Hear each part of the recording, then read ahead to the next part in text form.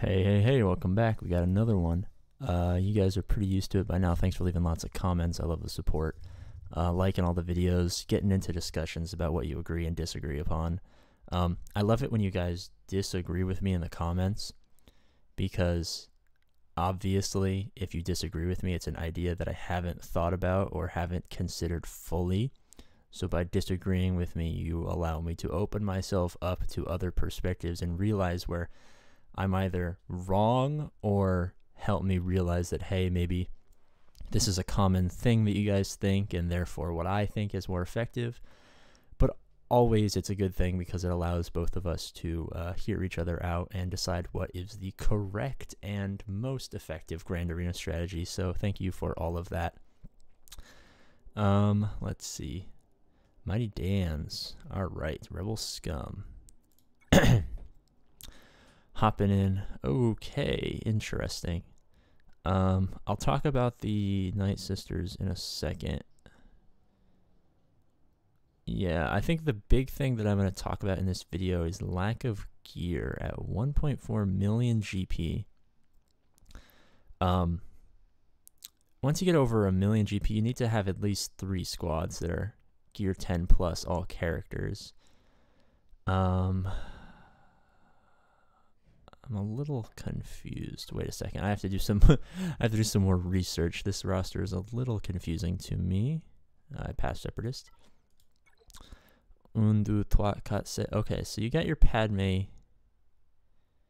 probably with Poggle at the 7-star area. Asajj was probably dominating with the nuke gun, right? Yeah, okay, that makes sense.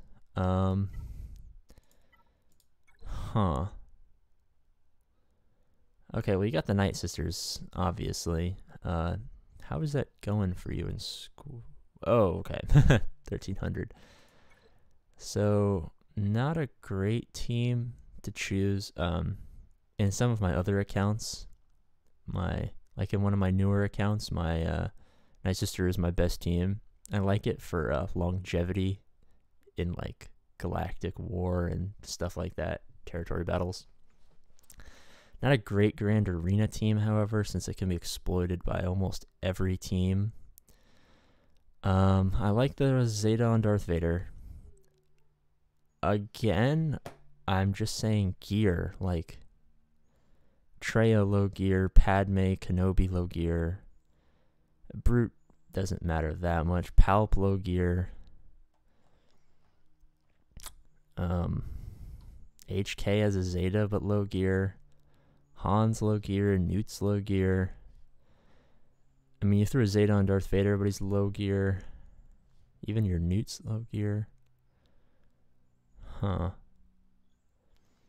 Okay, so for this roster, what I recommend is pick a couple squads. I guess Night Sisters, Darth Vader as a solo, and Galactic Republic, I'd probably say, since you actually have the Padme unlocked.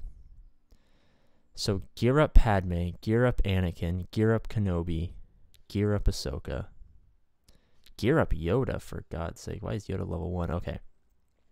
Get those 5 geared up to at least gear 10. You're sitting pretty.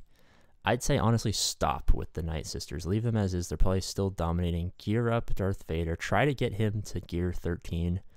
At least Relic 1. If you've already sunk resources into this, get your Newt up to like gear 9, gear 10, get Dooku gear 12. I'm really confused about this Zeta. Was it on the leadership? Interesting. Throw a Zeta on Traya, of course. I guess you're going for Darth Revan.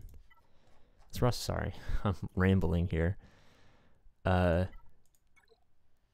No, you're not. Okay, interesting. So just pick those characters I listed out and get them geared up. That's kind of all I have to say about this one. And I have to end this by saying, if you love Night Sisters and that's why they're all geared up, amen. This is a game about fun, and I mean, I do the same thing on some of my other accounts, some of my bigger accounts, some of my smaller accounts too. So, yeah. So thank you.